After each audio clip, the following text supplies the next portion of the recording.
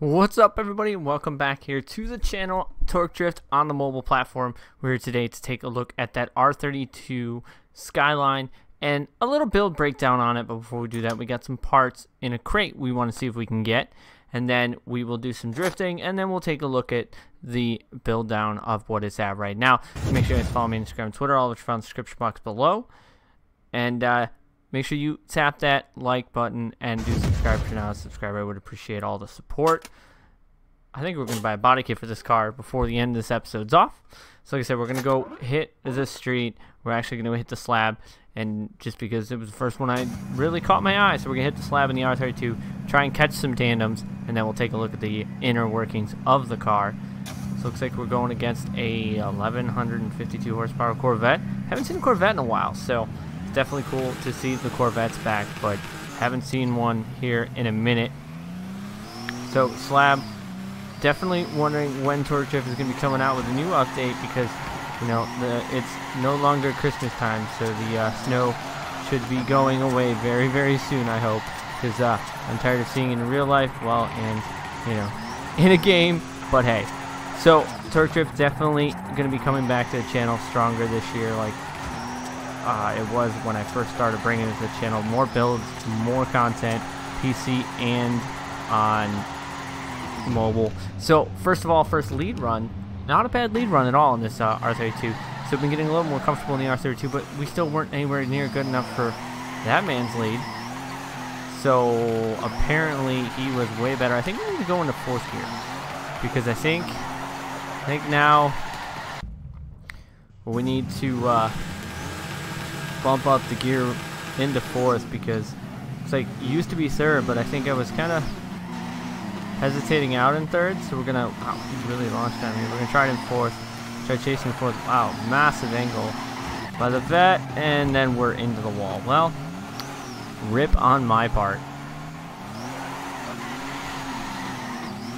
I'm wondering if fourth gear would honestly be better. Oh, he was way on the outside, yeah, but fourth gear bogs down a lot more.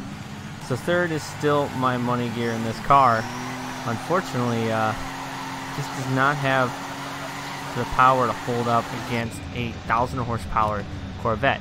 Even though I did crash, so there is that. If I didn't crash, then you know I probably would have done a lot better. But unfortunately, we kind of messed up big time on that one.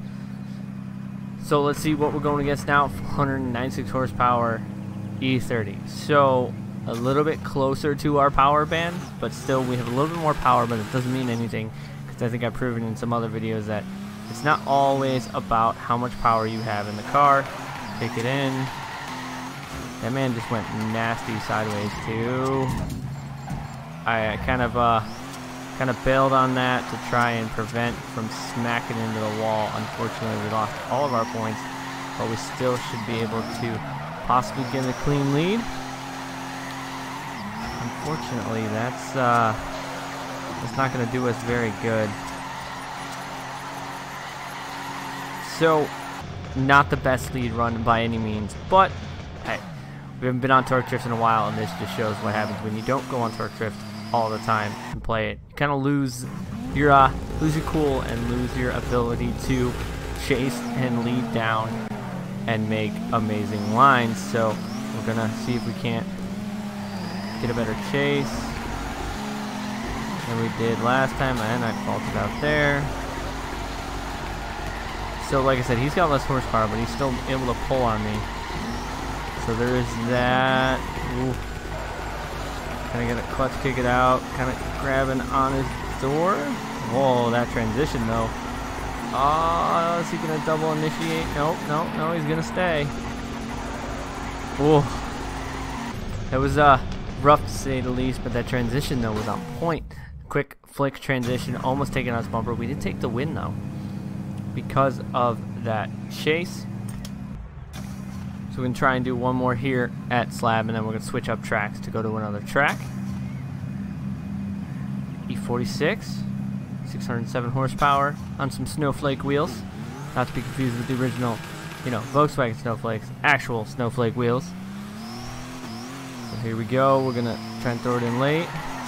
Get a good initiation, throw some massive angle. We wish we would have been closer to the wall. Famous last words of EvlRabbit. And then we smacked the wall, but we didn't this time. We're way off line on this one. Not a very good line being painted on the slab today. But we're going to suck it back up towards these barriers, kind of get a last ditch close calls, and finish the run off with a better run than I would have expected point-wise. But hey, 87 to 47. So we do have a bit of a gap in our lead to his lead. So if he wants to go in the chase, nope, he decided that's a no. Decided he was just gonna bail out. So we're gonna go test another track real quick here, and we'll go take a look at the settings so far of what I got on here. What do we got otherwise? We got Ocean Drive, we got the wall. We're gonna go to try the wall in Japan and see how it works. Maybe a second gear course, maybe a third gear course. The way this R32 works, it kind of can stay in power in third gear. We're gonna do the little flick trick to get a car. 522 horsepower, E46. Let's go. So this course is definitely not one of my best ones, for sure. Because I usually enter in late, and I don't get close enough to the wall, so I don't get a lot of points. It's a very short course, but I don't get a lot of points because I kind of get away from the wall, and well, that's because my curse, I usually smack into the wall.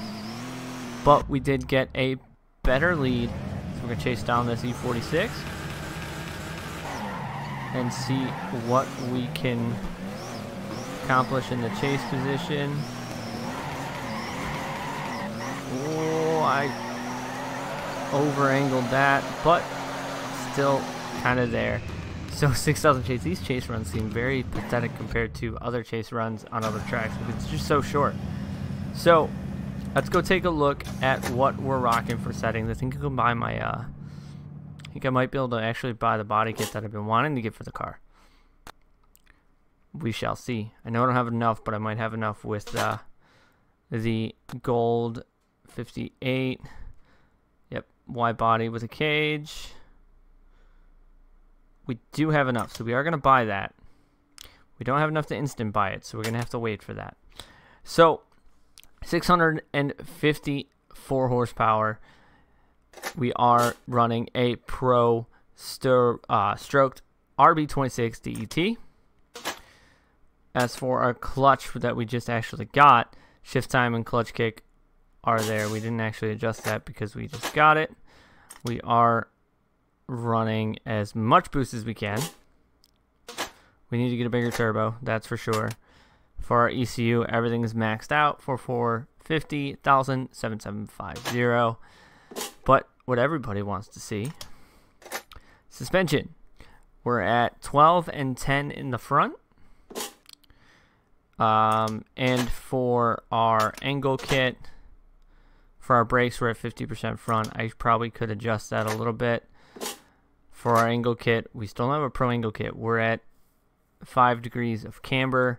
Toe is -1/32, and caster is 5.5. Oh, no, go back. 1/32. Okay.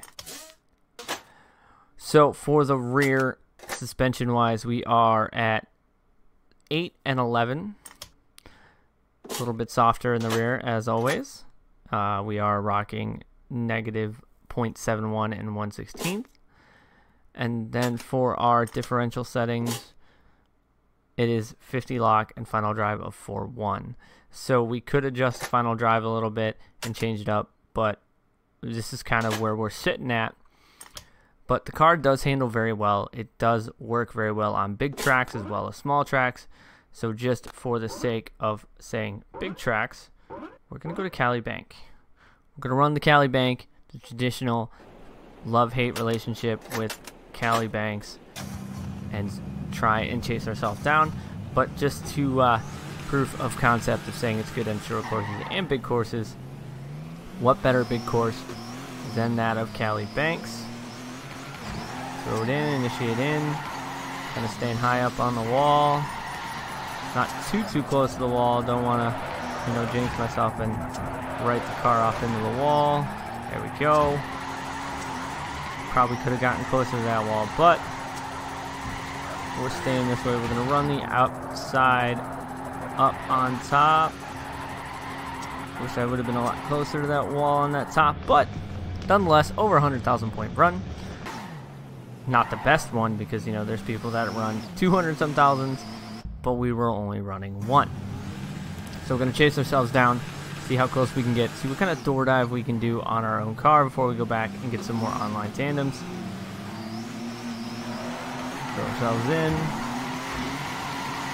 Oh, rip. I want to try that again. I kind of hit the wrong button. I meant to go left foot brake instead of handbrake, and I kind of ripped myself into the wall.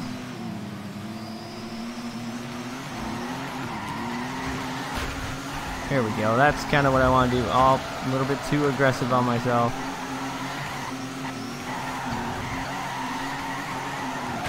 Ooh.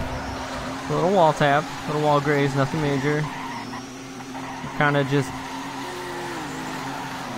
I would say mirroring ourselves, but we're kind of shaky a little bit in the chase. I could probably be chasing myself better because of my own run, but still a decent chase. So we're going to go see if we can get anybody else to get some tandems with online before we end this episode off. Let's go back into the online session. So just a quick little build breakdown on the R32 I'm working with here on the mobile platform. Desert Palms, what's Gingerman? Von Getting Junior's full track. Go back to the slab. Slab's definitely a fun course. See what we can get. Part of me is sad that I actually got rid of mostly all my cars. I don't know how it happened. Somehow all my cars disappeared except for the Skyline. So I no longer have my E46s and stuff like that. So unfortunately all my cars are gone. And I got this right now plus a bunch of pro cars. So we're working back to getting some more cars in our fleet again here on Torque Drift. Oh, this is a much better lead. Oh, as I say that, oh, I tried to bail out of it. I tried to not smack that wall, but wall meet rear bumper. Curse of me saying I like to get close to walls, and that I was on a good run. I should never say something because when I say something, that happens. 76k though to 55. So we're gonna get a chase, or is he gonna say nope, I'm out and dip out like a lot of people have been doing recently? And yep, dipped out, said goodbye. Do not want to, but he wants to do a rematch, so he must have a better run in him, so we're going to give him the benefit of the doubt and try to get a better run here. This will probably be the last run here for today's episode. Hope you guys enjoyed Torque Drift back on the channel. Going to be consistently bringing it back here more and more for you guys, because you guys used to love the consistent Torque Drift. So at least 2, maybe 3 times a week, we will be bringing Torque Drift back. Oh, we kind of did the same thing, but we were able to somewhat save it this time. So, could have been much worse, but we managed to keep our car intact in a sense and keep the angle and the points for a nice over 100,000 point run, and he disqualified. He did not finish the run, so unfortunately that man, RIP to you, dude, F's to that man. So, if he's going to try to go one more time, we're going to maybe go one more time. And I don't think he wants to go one more time. So, we're on a 4-win streak. Let's just do one more run, try and get that 5, or we're going to lose our winning streak. But I'm game for it. What do we got? 702 horsepower S14. Alright. Demons 004. Let's see what we can do in the final run here. And shift up to 3rd. Late entry. Hard on the handbrake flick. Bring ourselves back up. Back out to the wall. Ooh. Really close to the wall, but missing those clips. Bring the car back into here. somehow managing to get that clip just before it timed out.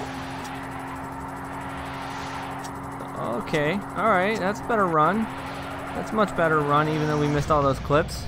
Still over 100k, so still happy with that. Still happy with that lead run. And he did not finish. So I think that will definitely do it here for today's episode. We got a 5-win streak. So make sure you guys follow me on social media. And once again, I appreciate all the support. And as always, thank you guys for watching. I'm EvlRabbit. I'll see you guys on the track.